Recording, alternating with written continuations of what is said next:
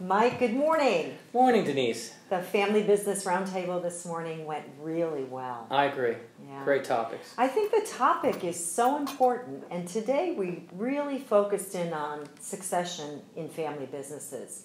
And we looked around something that Kohler and Lubke, from a book that they've written about business owners and transactions, termed the 3 T's. Yeah. So, and our folks, our members of the Family Business Roundtable really responded well to that.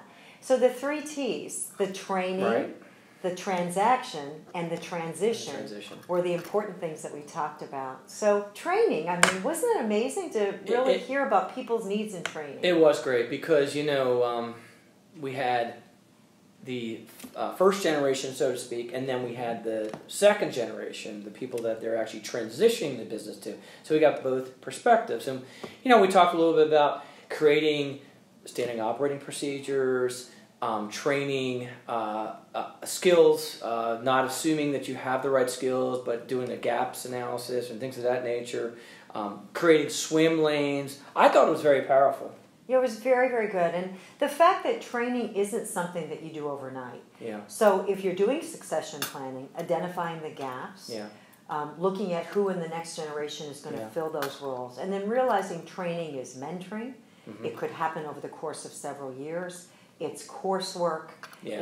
It's using the abilities that you have that you might use a DISC profile to assess, but training, very, very important. And the thing I thought that was a really good example, or at least we underscored the notion that you can train in skill sets, right? You can learn how to type, for example, but that experience, you can't replace 45 years of experience and just download it in a standard operating procedure manual, right? That's so true. I mean, you have to have some experience to get a toolbox, and so it takes time. So many times, to that point, the first generation might stay on as a consultant, right? It might be their defined role is maybe a day or two a week, I'm there to consult so that when these things that are more in-depth knowledge that you can't expect someone to know in 4 or 5 or 6 years, you can now tap into the first gen's database, so to speak, what they have in there. Yeah, right? And I thought it was a great point. You referenced that, use videotape. Yeah. Right? I mean, you can write things down, but so many people